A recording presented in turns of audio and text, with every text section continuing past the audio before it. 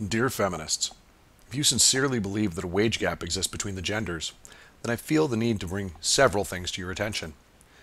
There is an earnings gap. That means that, on average, men and women, for a large number of reasons, earn different wages.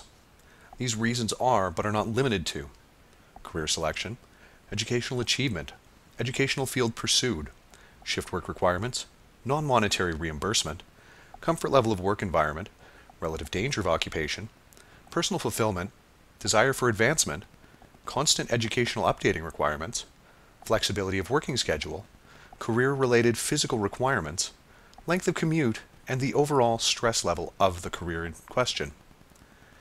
Specific to the example of personal fulfillment, men and women frequently find different forms of work fulfilling, and find them so for very different reasons.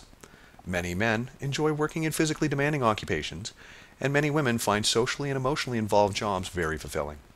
Certainly the reverse occurs, but this is generally found to be accurate in many studies so far.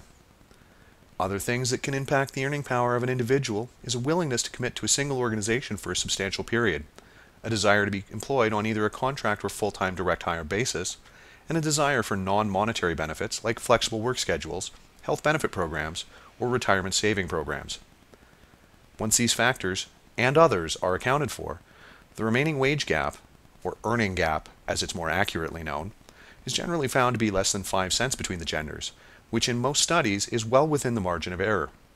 Besides that, recent studies have shown that university graduate women between 20 and 30 years old are actually out-earning the men with those same characteristics.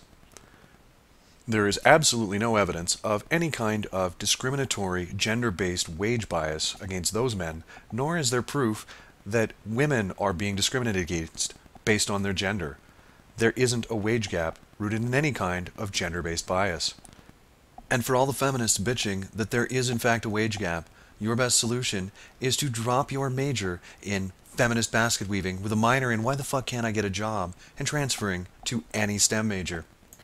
Do you have questions, concerns, comments, or inexplicable hatred? Use the comment section below, or find me on Facebook and Twitter.